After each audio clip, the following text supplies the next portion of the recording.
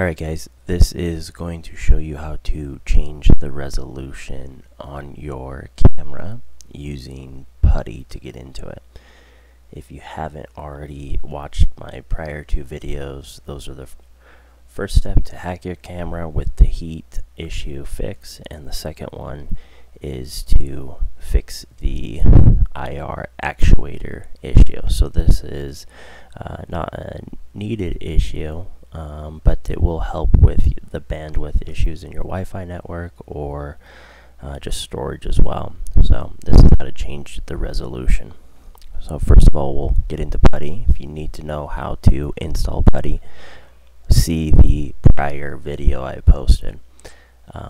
So again, we're going to log in with root and then the camera's IP address. In this case, it is 101. Password is iSmart12. Great, we're in. What we need to do first is path to this folder. I'm just going to copy and paste it to make it easier. I'll have the link to this article in the description below. So CD, that's how you go to a path, space, right click. Alright, great, I'm in that now. At this point, we're going to modify this particular file. So to open the editor built into Putty, it's VI space, right click the file name, enter. As you can see now, I have the file open. This right here is going to be the line that we'll be editing. To edit, I need to click insert on the keyboard.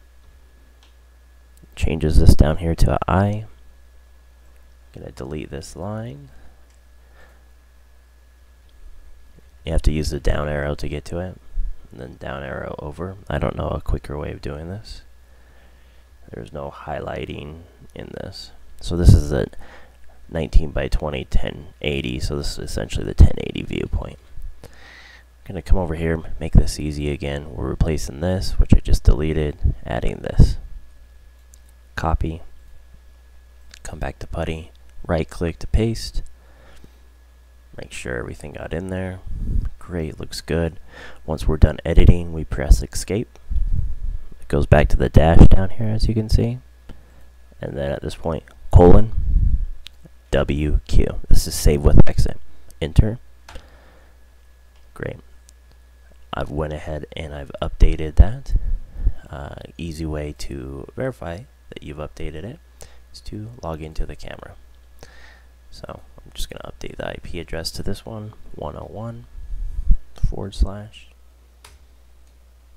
/ manage scripts, view,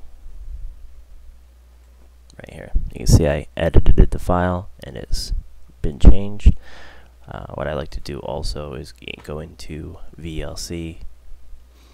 Now, when you first go into VLC, see, 01, you press OK, play, it will launch the video feed for this particular item. I'm not going to do that, but you can actually see what the resolution is. Just verify that it's the 720 resolution, which it will be.